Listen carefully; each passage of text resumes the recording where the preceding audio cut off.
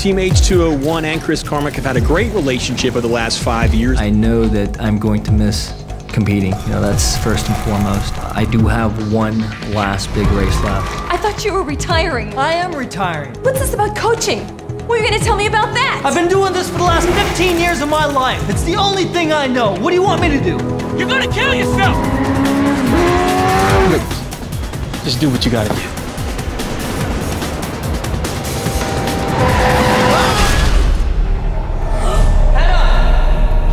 Being a professional cyclist is about masking the pain, never showing the world that you're hurting, that you're on the edge and barely hanging on. Chris was an expert at that, but some pains just cut too deep.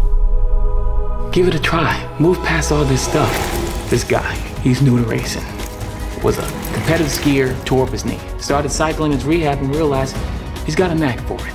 But look, I'm just asking for a chance. If you do this, there's no quitting. I don't care how hard it gets, you don't quit. Quitting is not an option. You can't rule out Carmack. He's a real crafty rider and he's got a full set of skills.